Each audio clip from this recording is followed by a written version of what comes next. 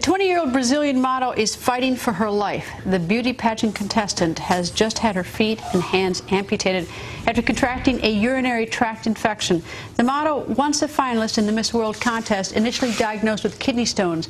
But was that really the problem? And could the model die? Dr. Jennifer Ashton, I should say, joins us live. Dr. Ashton, a urinary tract infection leads to this, amputated hands and feet? Well, Greta, what appears to be the case is that this person is suffering from what we call septic shock, and that has resulted in multi-system organ failure. So yes, a seemingly common everyday infection, such as that of a urinary tract infection, spread to her bloodstream. In this case, probably the bacteria Pseudomonas is what the indicated reports have mentioned.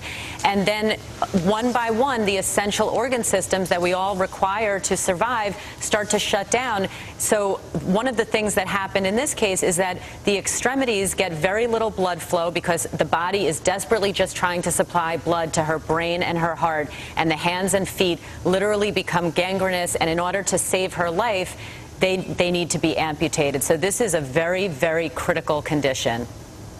And she's on, I understand that right now she's intubated, she's on life support. She can signal with her eyes, but she's a very sick woman tonight. Now, she felt sick at the end of December, and she was hospitalized January 3rd. They thought she had kidney stones. If they had determined she had a urinary tract infection a little bit earlier, would this be a different discussion we're having tonight? Well, it's hard to say, Greta. You know, the fact of the matter is that kidney stones then sometimes, of course, you know, you can pass them on your own. Sometimes that requires surgery to remove the stone. And any time the urinary tract is instrumented, or even if it's blocked with a stone, there is the potential for an infection to set in. And if that infection, again, spreads to her bloodstream, you can wind up with one of these disastrous situations called sepsis or septic shock. And, you know, the mortality rate or the risk of death here is upwards of 10%. And if it is this Pseudomonas bacteria, which typically can be found even on healthy people walking around outside of a hospital, it can be very difficult to treat, and it can be resistant to a lot of antibiotics. So this is a very grave situation.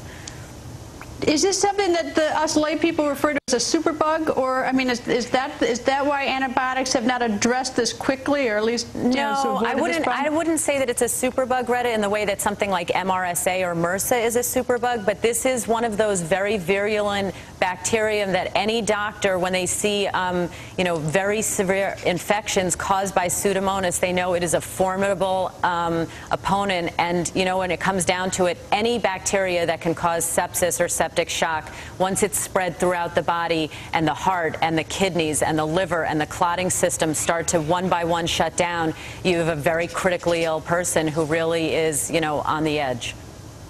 Did this hit her fast? I mean, or was there some notice? I think we don't really know the answer to that. I mean, if reports are that she began to be sick in December, so, you know, typically there are, you know, long sequence of events with this type of infection, but, you know, she's been in the intensive care unit for a while now, and we have to remember over 200,000 people in the U.S. die in an ICU setting due to septic shock every year. So, you know, this is a serious situation. And it's just so difficult. A 20-year-old woman, now her hands and feet amputated, and that's not even the worst part. She's clinging to life tonight. Yeah. Dr. Ashton, thank you. You bet, Greta.